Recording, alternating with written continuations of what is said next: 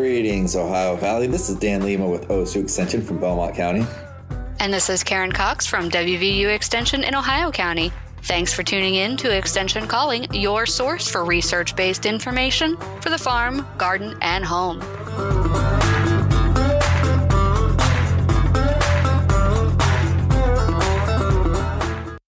Hello, Karen. Hey, Dan. How are you doing this morning? I'm a little chilly, honestly. That's right. Yeah, December came on pretty strong and some strong winds and a little light snow. And we're getting close to Christmas, so I guess not too out of the ordinary. Right. And so since we're looking into the winter months, we're becoming less active out in the fields. And so we wanted to start talking about things you can do indoors, like, how to find free money. Everyone likes that topic, right? That's right. And I see you brought in some guests here. Let's get them introduced to the listeners out there. That's right. So we have a couple guests today. We have Jacqueline Keene, or Jack Keene, from the Windsor Group, and she's going to be talking to us about one program from the Department of Agriculture. Jacqueline, welcome to the show. Thank you for having me. And then we also have two folks from WVU Extension. We have Brian Wickline, who is a extension agent down in Monroe County. Welcome, Brian. Thank you for having us. And then we have Lisa Jones, who is the program coordinator for the WVU Extension Small Farm Center. Good morning. Thanks for the invite. Yeah, sounds like we got some great people on board. So let's get on with probing their brains and giving us some good direction and some insight on some really good programs. Right. The reason we chose this show topic for today was there's this huge initiative from the federal government called Partnerships for Climate Smart Commodities. And it is a national program. It covers 55 states and territories, and there's 105 different projects, 92 major commodities are covered, and 178 NRCS practices are covered. And so it's really a broad topic, which is really fun for this show because I know that we go out to a larger area than our, little Ohio Valley here. And so this is one of those shows that our entire listening area, sorry, Canada, not you, can get into. But yeah, so the programs that are out there are really amazing because they are designed to help us start capturing carbon, to help improve our grazing practices, to help improve our farming technologies. But also, I mentioned earlier, it's available in 55 states and territories, but it's also available to our tribal areas. And so we wanted to talk a little bit about the negligence that we've given to some of our farming communities that they haven't really been eligible for federal funding, or they may have experienced some discrimination from that federal funding. And so Jacqueline or Jack, do you want to tell us a little bit about the program that you're working with? Yeah. So as you mentioned, I'm an outreach specialist with the Windsor Group LLC. The Windsor Group was contracted by the USDA to administer the Discrimination Financial Assistance Program, also known as DFAP. DFAP came about from Section 22007 of the Inflation Reduction Act and provides $2.2 billion for financial assistance to farmers, ranchers, and forest landowners who experience discrimination by a USDA farm loan program administered by the Farm Service Agency, or FSA, or its predecessor, the Farmers Home Administration, prior to January 2021. Now, when we talk about discrimination as it relates to a loan program, it can extend beyond race, gender, disability, etc. It could also be in the application process itself, whereby a potential applicant doesn't even apply because he or she knows other farmers within the area or in a similar situation that were denied or were refused to accept their application without proper review and decisioning. It can also be with the loan itself, whereby a farmer received adverse loan terms, such as a higher interest rate, shorter term, being required to over-collateralize the loan, or even taking too long to decision or fund the loan, causing a delay in planting crops. The deadline to apply for this program is January 13th. And I want to ensure all of our farmers, ranchers, and forest landowners are aware of this financial assistance program they could potentially benefit from. If you would like more information on the program, please visit the National DFAP website at 22007apply.gov or by calling 1-800-721-0970. And if you know of any former or retired farmers, ranchers, or forest landowners, I ask that you please make them aware of this program. Good. Thank you. Thank you, Jacqueline. So these are ag loans that you're just talking about, or are they federal grants? Loans. Okay. Loans that were administered by the FSA. Okay. And those can be really critical, especially when, we're talking about beginning farmers and just getting things off the ground. There's plenty of good research out there with the extension services, USDA, soil and water, really good practices, and a lot of, I want to say, like small farm management courses that people can take that really, even though, a loan's not necessarily, farming's not necessarily guaranteed, not by any means, but as far as like planning ahead, sometimes you need that extra bit of money to be able to move your operation forward. And with that momentum, with the proper management, again, the education's out there, everyone can be successful. Yes. So thank you for that. My pleasure. Yeah. And for those of you who are just tuning in, it is an opportunity for you to maybe go back and get redress for either being intimidated or maybe just not wanting to go through the program because you didn't think you had a chance. And so if you were looking at the FSA loan program at some point in the past, it's a good idea to, and didn't get funding or got a bad loan or something, it's a good idea to just reach out and talk to Jack and find out, what the program that she's monitoring can do for you, if anything. What's a good contact for you? Sure. So I can best be reached by email because I'm on the road traveling doing outreach right now. And so my email address is Jacqueline, JACQUELINE .Keene, KEENE at Windsor, WINDSOR Group, GROUP -LLC.com. And again, you can also call the 800 number, which was 1-800-721-0970. And they could probably help you as well, or I know they will help you as well. Awesome. That's great. Thank you so much for sharing that with us. And I really think it's an important option for people to look into. As far as like examples go, Jacqueline, one that comes to mind, you were talking about ranchers specifically. We've shown again and again that is storing your hay like in a building so it's not weathered, especially if it's not something that you're setting out for grazing purposes to live stockpile as an example. But if you just kind of want to keep hay and keep the quality up, we've shown research that basically the building will pay itself off in a matter of a few years. And, a loan would make perfect sense for something like that. And in a few years, you could pay back the loan. And essentially, as the equation works with the research, you've paid off not only the loan, but also you've gotten back that quality. So you've even gained a little bit extra. And in the long run, you're obviously going to win. So it's just a great opportunity to take advantage of that kind of research and really just enhance your operation in multiple levels. Absolutely. Right. And so for some of the more localized areas, we wanted to bring this great big opportunity for funding. You have the reparations opportunity, and we also have this climate smart funding. And so the federal government's really trying to make some stuff happen. The Inflation Reduction Act really is pushing a lot of funds back into the hands of Americans so that we can better our environments and better our communities.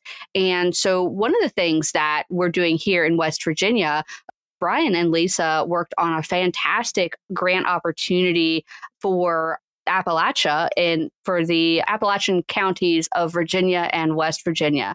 So, of course, West Virginia being the only state that is 100% within Appalachia, so all West Virginia counties.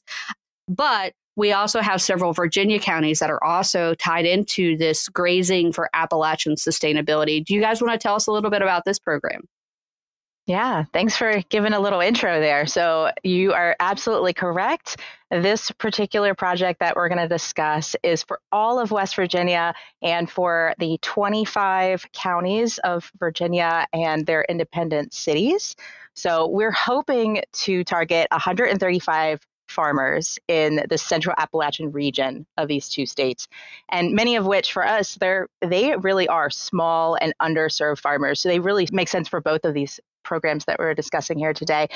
The goal is over 5 years, we are hoping to support and really empower these farmers with technical assistance, marketing opportunities to help shift some more conventional management practices to what we're calling climate smart practices on these working lands, so on these farms, on these small farms. And through this, we're hoping to help reduce those greenhouse gases and increase carbon sequestration. That really is the goal of our particular project, from production through marketing. That we're really doing some hands-on stuff. And of course, everybody's like, well, what does climate smart practices mean?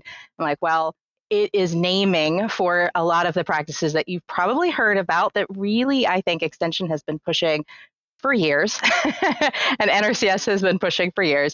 So things like prescribed grazing and nutrient management and pasture hay planting, silvopasture, and we're even helping pay for some of those supportive pieces like fencing and water to get those practices established. So if you say rotational grazing, I'll be like, yes, that is a climate smart practice that will help cover.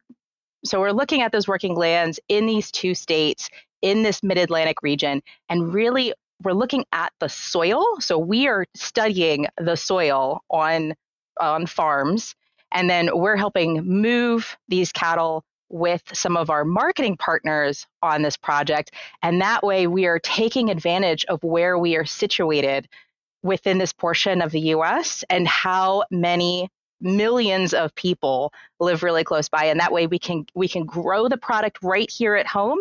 And you can either do direct to consumer sales or work with our marketing partners. And that way we can move these animals further up and down the East Coast. So I asked Brian to be here today because he's worked so much on this marketing piece and knows so much more than I do when it comes to the marketing piece. Brian, if you want to chime in. Sure. So if we look at the interest over the last few years as far as grass finished or pasture finished beef, there's been an increase in that interest. But a lot of it's done individually in niche marketing type situations where producers are selling to consumers. And that's great. If we look at the profitability of those farms, they're extremely profitable. I do quite a bit of financial work with producers. And if we look at some of that data, those folks that are doing direct marketing to consumers generally have higher rates of return than if we look at the conventional market. Now, there's other things involved in there as far as the time and marketing and working with consumers. And so what we really haven't had the opportunity is really large scale grass-fed marketing type programs. And so what this grant does is it gives producers the opportunity to have an outlet to market into an existing program. And so we have partnered with a company out of Asheville, North Carolina called Hickory Nut Gap. And those folks are marketing in the southern part of the state, southeastern part, and have developed some really good relationships with Whole Foods, Ingles grocery stores. And so they developed a really good retail market. And that, from a producer standpoint, me being one, sometimes we're more production oriented than we are, working with consumers and speaking with folks. And so folks that might have an interest in focusing just on the production aspect and letting somebody else do the marketing, maybe this might be an opportunity for them. So just another avenue for folks to take the opportunity for another niche market for them. Brian, you're so right about that, especially in smaller farms. Farming has become an addition to your full-time job. So you get in the mindset of, you know, you go to your job, you get home, you know, you take care of the cows, you take care of the kids, the family. Right. Right. And that marketing piece that, you know, takes so much forethought and planning does get kind of pushed to the side. And it's really unfortunate because in the long run, a lot of people don't necessarily gain the economic potential of their operation, not because it's poorly managed, but just because that piece is just so hard to fit in. And it's hard putting all the effort to producing a quality product. So it is, you know, what you're saying about getting help with the marketing part, I think would make sense for so many people out there. Yeah, I think it's a great opportunity. And, you know, the folks that do participate in this grant by no means have to market through this program, but we're providing them an outlet for that. And you made a good point. We do have a lot of folks that are part-time farmers and they've got an off-farm job. And so what we want to try to do with this program is to maybe give folks the opportunity to earn some extra income. A lot of us that are farming and have off-farm jobs don't necessarily want to be on those off-farm jobs. They want to be there working on the farm, and maybe we can have the opportunity to change some lives and where folks can maybe actually live off the farm and earn a decent living from that. Yeah, great opportunities for sure. Lisa, I did have a question. You know, you're talking about carbon sequestration, and I know we typically think about planting trees for something like that, right? You put a tree in the ground and as it grows, it sequesters carbon and then you get timber. That thought has evolved quite a bit. Do you have other forms of carbon sequestration that wasn't typically thought of as carbon sequestration, you know, 5-10 years ago? Well, I'll let you know up front that I am not the soil scientist, but I can speak to this just a tiny bit. There are other people with expertise years beyond mine. But what I've learned recently is that we talk about carbon sometimes like this novel thing, but carbon makes up all of life, which I think is why we think of trees. We're like, oh, we're planting something in the ground and it's made of carbon, right? So that's a source. But carbon is everywhere. It is all around us all the time. We are made of something we're made of. But for our particular project, we are looking at how we are putting carbon in the ground where it already is, but we are using, unfortunately, what are some pretty poor soils that we have, and really taking advantage of all of the things we can put into our soil to better them. And really, that's the goal here, because we talk about this project, and yes, it does focus on cattle and beef. However, I'm not studying the cattle and the beef that are on it. I want to know what we can do to really be better soil farmers and forage farmers, right? What are we doing to enhance our poor soils?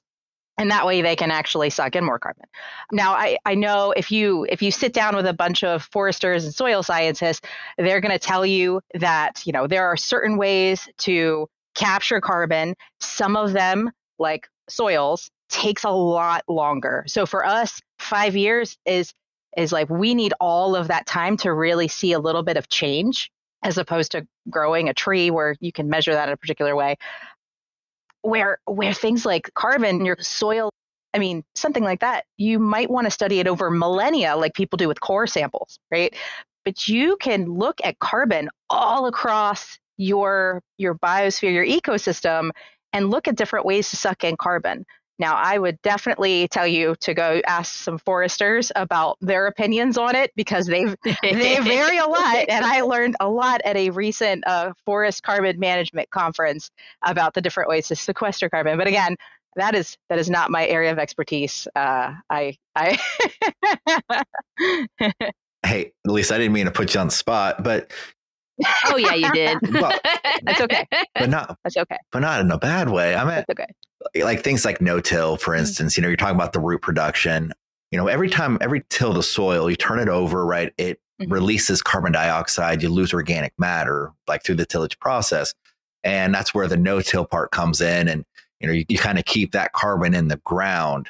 Some other things that we were looking at, like at Ohio State. I want to say it's down in Jackson, Southern Ohio.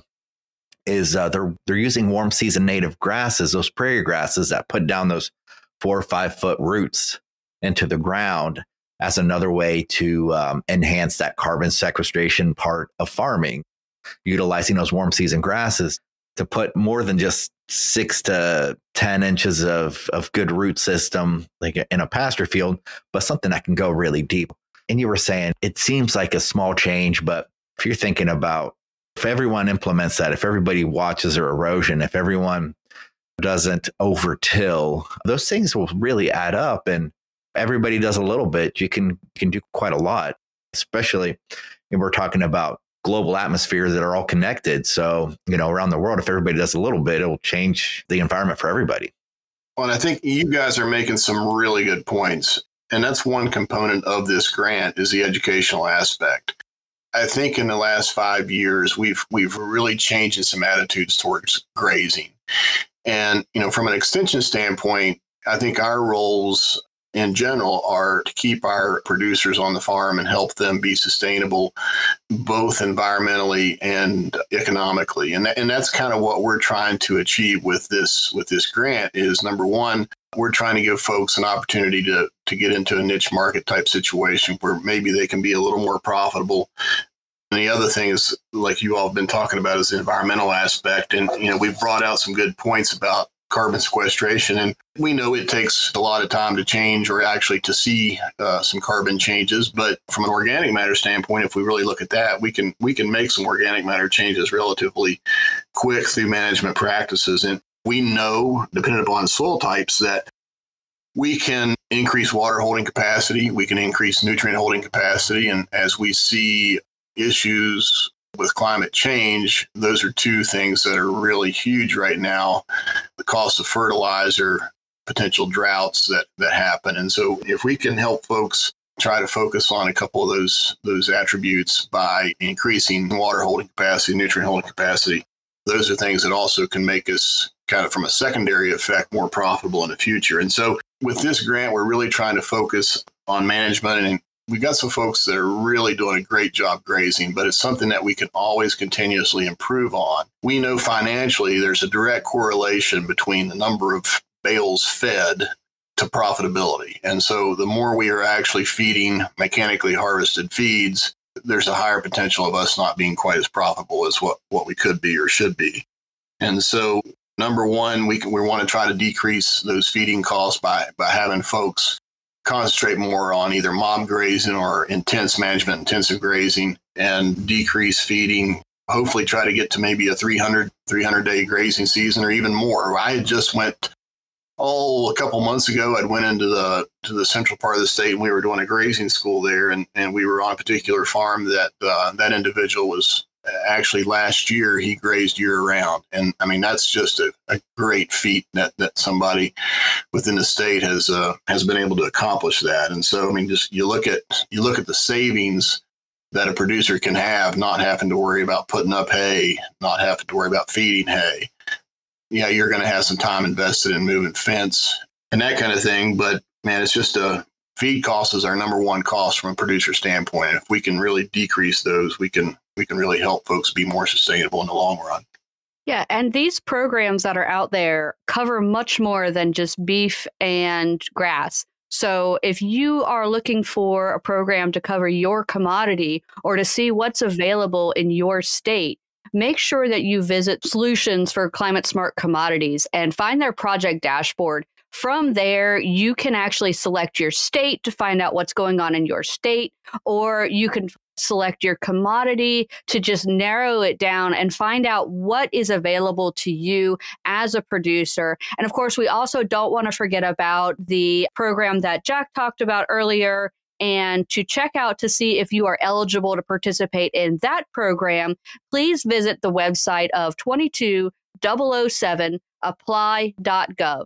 And you can scroll down and find out what you're eligible for. And I do want to point out that even if you were a would-be farmer and you didn't get into agriculture because you were denied an FSA or a Farmers Home Administration loan, then this is still a potential avenue for you. So it's not just for people who are actively farming, but even if you would have been a farmer, but you weren't because of this discrimination, then you really should look into this.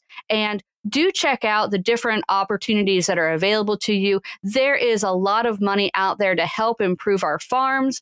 And I really think that every farmer who is listening to this show, if you do not go look at this funding opportunity or reach out to your local extension office to find out what funding opportunities are available to you, that you are leaving money on the table that could help your farm. So I really want to encourage you to look into these different programs and try to apply and see what happens. If you need any help, you always have your local extension office available to you, and we would be more than happy to assist you. And our guests, thank you so much for the show. Thank you. Thanks for the invite. Thank you for having us.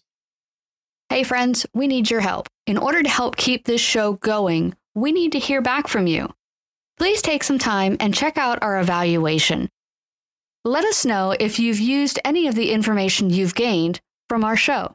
Once again, you can reach us directly.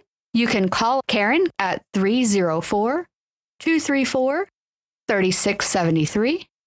That's 304-234-3673.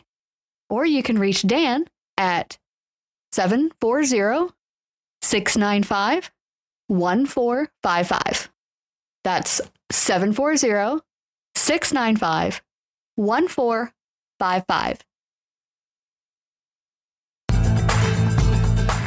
Thanks for listening to Extension Calling. This show is a collaboration between OSU Belmont County Extension Educator Dan Lima and WVU Ohio County Extension Agent Karen Cox. If you'd like a transcript of this show, contact us at the office. Also, let us know if you enjoy the show by ranking us on your podcast app.